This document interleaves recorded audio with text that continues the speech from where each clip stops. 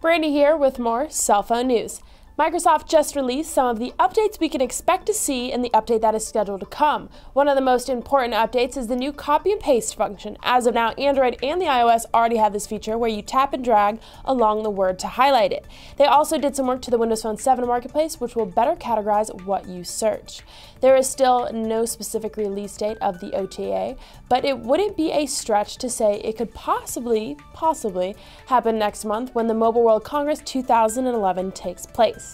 Again, this is Brandy with WPS Track. Don't forget to like us on Facebook, follow us on Twitter, and subscribe to our YouTube channel. And for more news, visit our website at WPStrack.com.